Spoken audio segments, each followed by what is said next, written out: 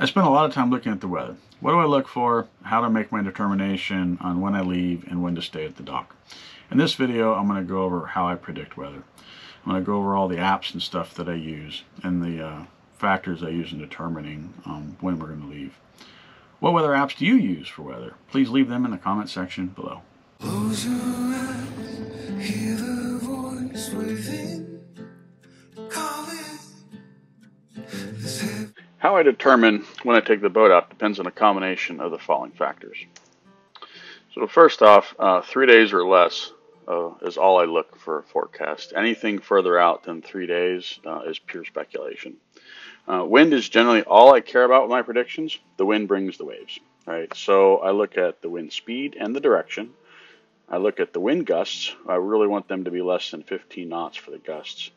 The sea state prediction, which I really want to see 1 foot or less, and the tide direction and the time that the tide turns. The tide and the wind should be going the same direction. Now, if the wind's light enough, if you're talking 5 or 10 knots of wind, then the tide direction won't matter as much. But the faster the wind's blowing, the more important that tide matters. And if you're in an area of water that has a lot of current, then the wind actually significantly matters with that as well. So you always want the wind and the tide to go in the same direction. I look at the morning and the afternoon for the areas that I'll be traveling through. Generally speaking, early morning is better, but not always. I usually target 10 knots or less of wind speed, which includes the gusts with a 0 sea state. That'll give me nearly flat seas. 5 knots of wind would be nearly glossy flat seas. Wind gusts larger than 15 knots will have me seriously considering staying at the dock. And anything over 20 knots, and I'm not going anywhere. I would never venture out into a predicted 3-foot sea state. What if it was wrong? I'd rather go out into a 1-foot sea state prediction and then find myself in 3 to 4 foot seas than a predicted 3-foot sea state that ended up being wrong and find myself in 6-footers. So I use 3 main apps for wind forecast: Windy, Marine Weather Forecast, and Buoy Weather. Windy Premium, I pay for it. It's $20 a year. It lets me easily look several hours or a few days ahead and easily lets me pick the area that I plan to be boating in. It shows me the wind speed and the direction, the gusts, and the sea state predictions. Buoy Weather is my second opinion app. It's $95 a year, a bit more spendy, but I reference it as a second check to the wind forecast above and to get whether it'll be sunny or rainy outside and the daily temperatures. For the most part, though, wind is really all I care about because the wind brings the waves and bad seas are never fun. Marine Weather Forecast Pro is $5 a year. It's really inexpensive. And it gives me the small craft advisory alerts on my phone. It also gives me the marine weather forecast too, which I like. So a small craft advisory, what's a small craft? What's the definition of a small craft? Technically, there isn't a definition of a small craft. They leave it totally up to you to decide if your boat is a small craft. A small craft advisory is called when wind speeds are sustained between 20 and 33 knots usually, and a gale warning is 34 to 47 knots. I specifically monitor alerts of the following areas in the Puget Sound and San Juans. These come to my phone via notifications: the San Juan Islands, Puget Sound, Admiralty Inlet, and then the east entrance of Straits of Juan de Fuca. The east entrance of the Straits of Juan de Fuca is what I pay the most attention to. Big waves are possible here. The weather around the San Juan Islands and Puget Sound is directly affected by the east entrance Straits of Juan de Fuca in my experience. Though I will say that I have been halibut fishing in flat, glossy seas in the middle of the east entrance Strait of Juan de Fuca, right on top of Eastern Bank actually. And I decided to come home via Admiralty Inlet, and I found myself in 2 to 3 foot seas. It doesn't always work out that way, the way you would think. I also consider channel surfing to be a small craft, if for no other reason. I'm a recreational boater, and big seas just aren't fun. So I do have a Garmin GXM 54 weather antenna installed on channel surfing. I found that the only subscription that makes sense for it is the SiriusXM Marine Coastal. This is the 0 to 3 hour advanced forecast.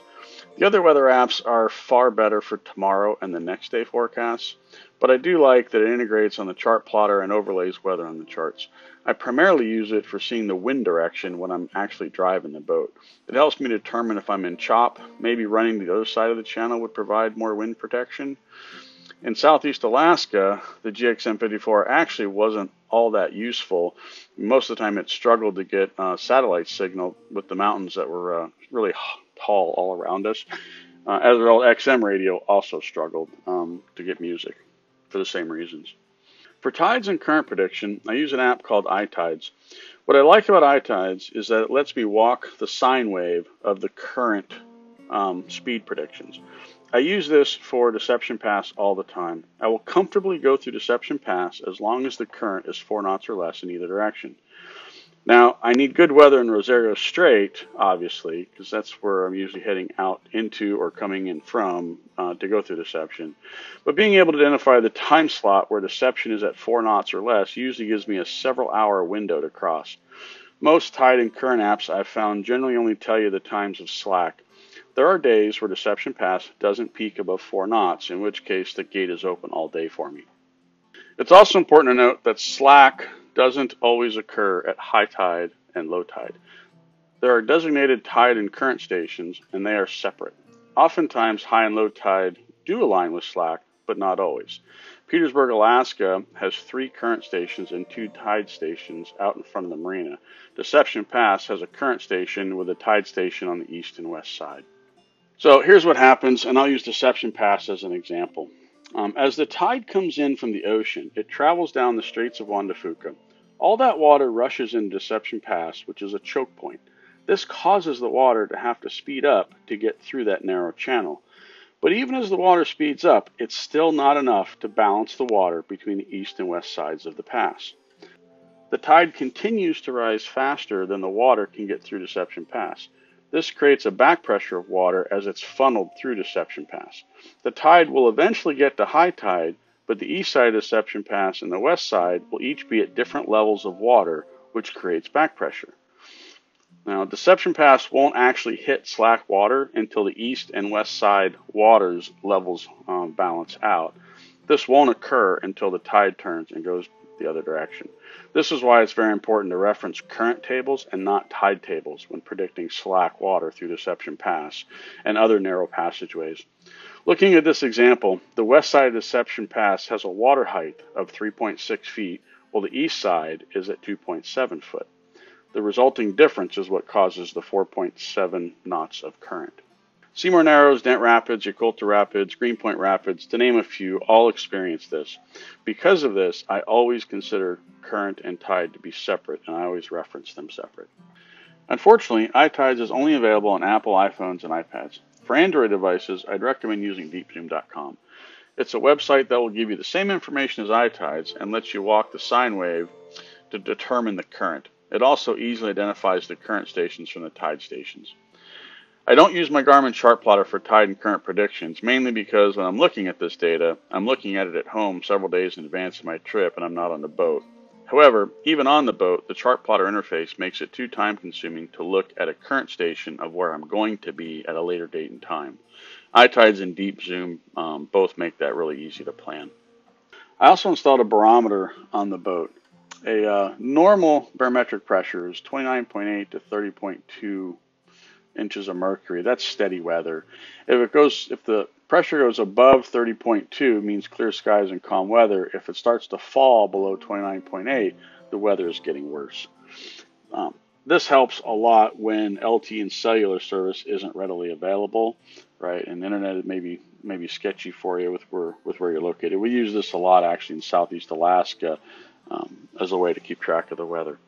Even the best predictions can end up wrong, way wrong. After all, they are only just predictions. So we got caught up in some bad weather on our Southeast Alaska trip. Check out this video of what bad weather looks like and see how the Ranger Tug R27 outboards handle the bad weather. If you enjoyed watching this video, click the screen to watch another.